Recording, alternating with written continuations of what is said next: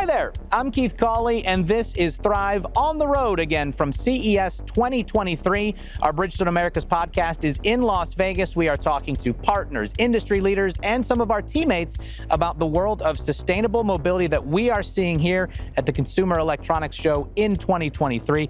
And I am joined today by two of our Bridgestone teammates who are manning the booth here at CES. They are talking to all of our visitors coming by around one particular piece of the booth, which is our smart connected corner technology that we really haven't gotten into so far on the podcast before and would love to share. So I'll introduce you, but Kevin and Terence, thanks so much for taking the time to join us, guys. Sure. Thank you. Yeah, absolutely. So want to make sure we get names and titles right. Kevin Scheifele, Strategic Innovation Design Lead based out of Akron, correct? That's correct. Excellent. And Terence Wei is the Senior Manager of Advanced Digital Solutions, also based in Akron, yeah? Yep. Awesome. I'm glad we could come to Vegas to get together, everybody, but it's nice. For our listeners at home, we'd love to start with just your career backgrounds and journeys so we understand the perspective, what you do in your role, and how you got there. So let's work farther away. Terence, start with you. What's your career path been? Great. Thank you for inviting me, by the way. Absolutely, man. So I've worked for Bridgestone for 16 years now. I have a PhD in mechanical engineering. I should have introduced you as doctor then. I apologize, doctor. It's fine. So when I was hired in 16 years ago, Bridgestone was looking for a specialist in vehicle dynamics and specialized simulation methods, and that's what I did my PhD in. From there, I've had a variety of roles throughout research and advanced development. I've also worked in tire development, and that led me to my current role as the leader of Advanced Digital Solutions. Excellent. Well, I will be sure to use the proper title here moving forward. Kevin, what about you? What's your timeline been like? Well, I've been at Bridgestone for 15 years. Okay. And most of my time there has been spent in our design studio at the Americas Technology Center, where we develop the tread patterns and the sidewalls for all the tires we develop in North America. I'm an industrial designer. I have a Bachelor in Fine Arts in Industrial Design. But over the last couple of years, I've transitioned into a new role as Innovation Design Lead. Working in the organization, getting a chance to work with a lot of different groups working on new innovations as we expand into this sustainable solutions company, getting beyond tires into other technologies, products and services, helping those teams leverage design thinking, come up with new concepts and new storytelling methods to get our technology out there. Yeah, for anybody who's maybe been by the ATC and been up to the design lab, there's a lot of the display concept tires, right, that Kevin and his team have put together for maybe shows or customers, OEs over the years, but just bringing that strategic, forward-thinking future design. And we've got a lot of that in the booth, right? That's what CES is all about.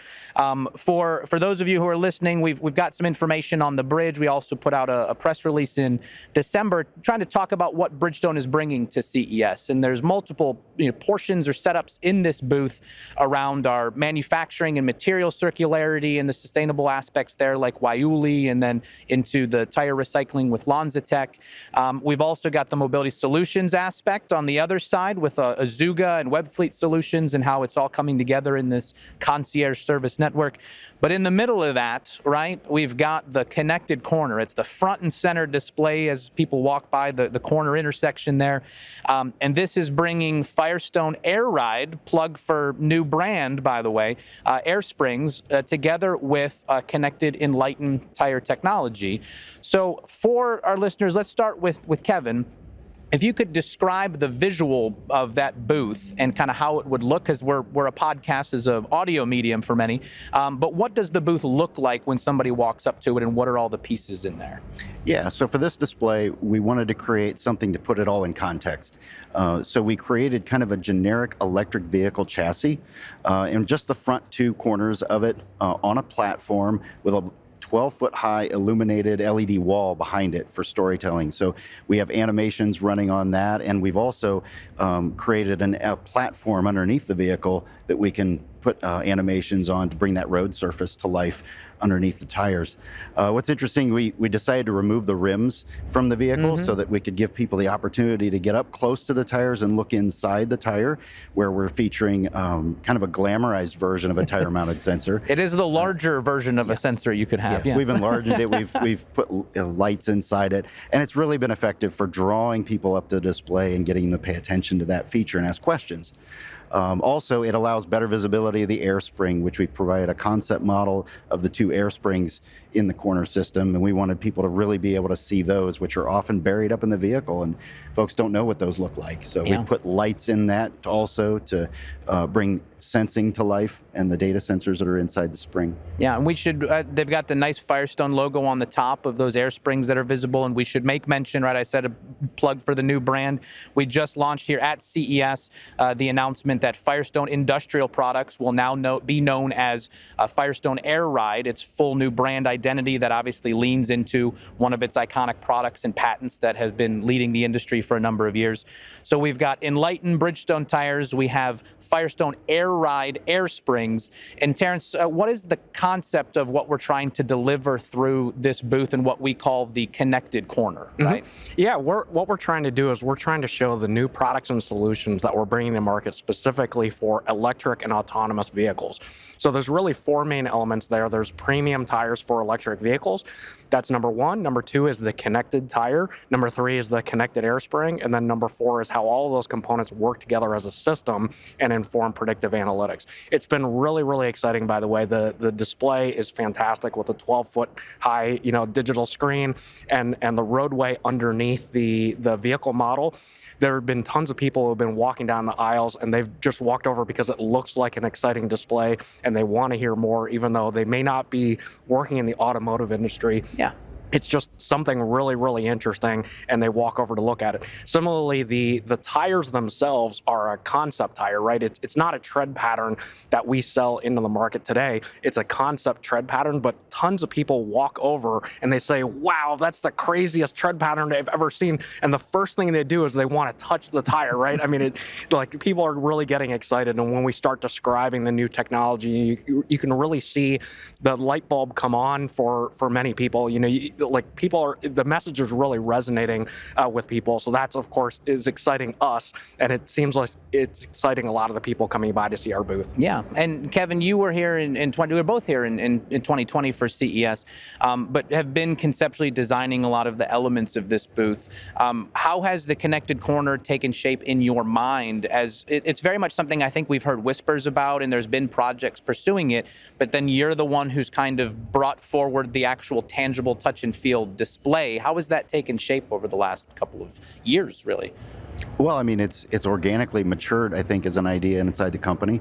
And really most recently, just this past year with the announcement of Bridgestone Mobility Solutions and how Firestone Airide is now part of that group, that's really what generated the interest in putting it all together in context. And I think it helps people visualize all these technologies, being able to see them as they would be in a vehicle, rather than just talking about them as concepts. They can see visually the connection between the spring and the tire and the road surface and visualize it better. And we really wanted to have something people could engage with. Trying to create something that they understood what's happening under the fender and under the hood where you don't normally see these things. Yeah, and when you talk about helping people understand it, Terence said not everybody who walks up here understands automotive, understands the space. Kevin mentioned most of these things you're seeing are hidden behind something else in most cases. What is the use case that you're explaining to people? I think we were just talking about it before, but how the tire, the sensors, the air spring, and everything works together in an EV world that's really turning a light on for people as they see it. Yeah, so first of all, there's the element of the tires themselves for electric vehicles, right? And there's a couple of main elements there. One is that they're optimized for low noise because you no longer have the noise of the engine covering up the noise of the tire, so they have to be really quiet. Number two is that they have to have better wear performance because EVs typically wear tires faster than ICE vehicles because of the high torque and also because those vehicles are typically heavier than ICE vehicles, right, because of the large battery packs. And the third main element is the high strength materials in those tires because, again, EVs are typically heavier than an ICE vehicle, so you have to have high strength materials to be able to carry that load. So the tires are optimized for that application. And we typically describe a lot of the different use cases.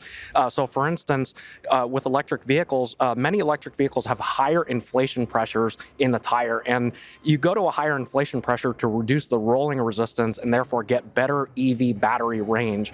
But the higher inflation pressure makes the tire stiffer, which can negatively impact ride comfort. So what we've been describing to people is how the tire can be engineered together with the air spring, right? So that the air spring can compensate for the stiffer tire, right? So you can get the advantages of the higher inflation pressure in the tire without the negative impact of ride comfort. Yeah, and I guess in my head, I have that curiosity of, we have what has been Firestone Industrial Products, now Firestone Airide. We have the tires that are made on the Bridgestone and Firestone side. Wouldn't we be naturally combining these two things together as an element of connectivity in the past and engineering together? But it's far more complex than that, right? I mean, you're dealing with original equipment manufacturers, you're dealing with they are different business units, different engineers and focuses. It's not as simple as, hey, shouldn't we have always been connected these things together? But it's an interesting, nice development to see it come together, is it not, Kevin? Absolutely. I mean, the idea has been around a while because it's a good idea. Right. And it doesn't go away because it's a good idea. Just finding the right opportunities and the right timing, to find its way out into the market the way it should. Yeah. And I think electric vehicle platforms, and all the challenges that Terence has been talking about in those platforms, has really elevated the importance of bringing it together now. Yeah, and I think obviously most of this booth is put together to bring the tangible world of what we've always been talking about the last couple of years, the Bridgestone 3.0 vision to life. Right? It's this move towards sustainable solutions, connectivity that is all feeding data to make these decisions. You said the sensors are a little bit glamorized. I think they're a little bit bigger than your thumb. They've got some blue lights around it. That's not what they would look like in a natural concept, but people are now realizing that we talk about sensors in tires. What is kind of, from the connected corner that we have here, what is kind of the roadmap that we have for this moving forward? And I guess to either of you, not to put anybody on a spot, but in terms of how we think about it, we display it here. What does this journey look like to keep advancing it forward? So the use case that we've really been describing is that most individual consumers or fleet managers, they don't understand when tires are going to be worn out or which tires are already worn out, when tires need to be maintained, rotated, replaced, et cetera, right? They have no idea. If you're talking about a fleet manager that has 500 vehicles, they don't have the time to go around and use a manual tread depth gauge on every single tire to figure out which ones are worn out or which ones are getting close to worn out. So what we're trying to do is we're trying to generate predictions, right, using predictive analytics to help either individual consumers or fleet managers know that your tires are going to be worn out in 2 weeks or 2 months, giving them a window of time to have those tires maintained or replaced, right? So, and what that allows them to do is replace those tires before they're worn out, right? So to maximize safety, but at the same time, allowing them to do it when it's convenient for them, right? Or in the case of a fleet manager, when that truck would already be, not used, right, when it's already going to be down. So that reduces things like on-road breakdowns, right, which are very, very expensive. It reduces unplanned maintenance and unplanned downtime, right? So obviously fleet managers want to avoid a situation where they have a surprise maintenance situation and that causes them to miss deliveries, right? So we want to help them understand when those things are going to come up ahead of time so they can plan for them proactively. Yeah, it's uptime, efficiency, safety. There's a lot of E's that we could go with in the Bridgestone E8 commitment that are connected into this. So it is just an exciting thing to see come to tangible life as we get to see it here. We mentioned again that you both were at CES in 2020. Since then, we have an entire hall here in this West Hall of the Convention Center that is all just vehicle tech and mobility solutions, basically. I have to imagine it was not to this scale 2 years ago. And like, how different already in just your experience is CES in embracing, basically becoming like a digital auto show of sorts, right? Yeah, it's absolutely an auto show now. And it's been fun to see the maturity of that. Originally it was a lot of conceptual vehicles, very future forward thinking things. But now we're looking at real automobiles sitting out here on the floor, and we're seeing brand new OEs showing up, making a presence, and everything looks very real now. So it's fun to see that happen. Those things aren't going away. They're only getting more and more real. Yeah, and it's different industries too. We've got our partners from Caterpillar here with a giant mining, dump truck, giant mining truck. John Deere has one of their giant wide-armed, watering machines that go through all the fields that you can see while driving through, off the interstate. And then you've got OEs and emerging OEs everywhere, as well as the software companies behind it. So it is super complex. You had a chance to walk around, Terence. What has stood out to you? What caught your eye at CES 23? Yeah, there's so much interesting stuff at the show these days, right? The scale of the show is unbelievable, right? Because there's 3 or 4 main halls at this location, and then there's 3 other locations to go and look at. So I mean, there's fantastic stuff. I mean, in mobility, you see all kinds of crazy concept vehicles, right? Stuff that's future looking. You have the Sony and Honda joint venture where they have screens on the outside of the vehicle displaying certain things. You have autonomous boats. You have robo taxis. You have flying vehicles.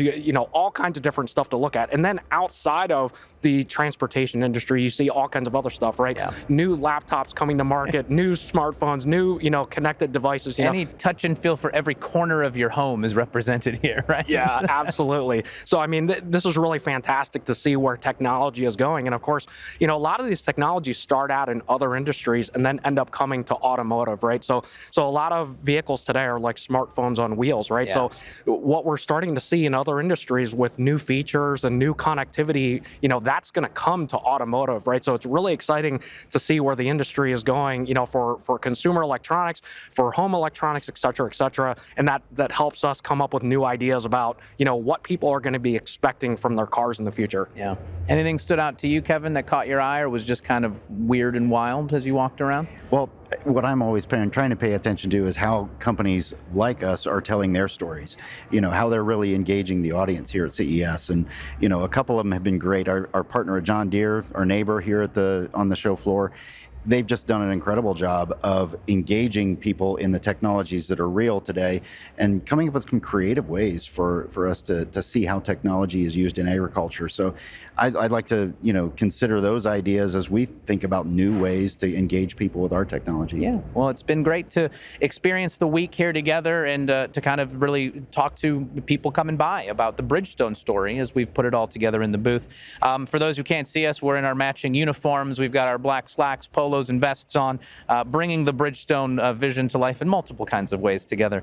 But Kevin and Terence, thank you guys so much for taking the time to join us, for being out here at CES representing Bridgestone and really bringing that story forward to the external consumers and world here. Yep. Thank you. Thank you. Got it. Yeah, and of course, thank you for listening at home. Reminder that you can follow us along on YouTube, watch videos of any of our podcast conversations on the Bridgestone America's YouTube page. And of course, if you want to listen to podcasts from Thrive, you can find us on any of your podcast platforms, whichever one of your choice. Just search for Thrive Bridgestone and take a listen. We, of course, will also take your thoughts, comments, questions, topic ideas via email. You can drop us a note at thrivepodcast@bfusa.com. We're in Las Vegas at CES 2023, but we still remind you to keep on keeping on. And remember that at Bridgestone, today, tomorrow, together, we thrive. Thanks for listening and be good, everybody.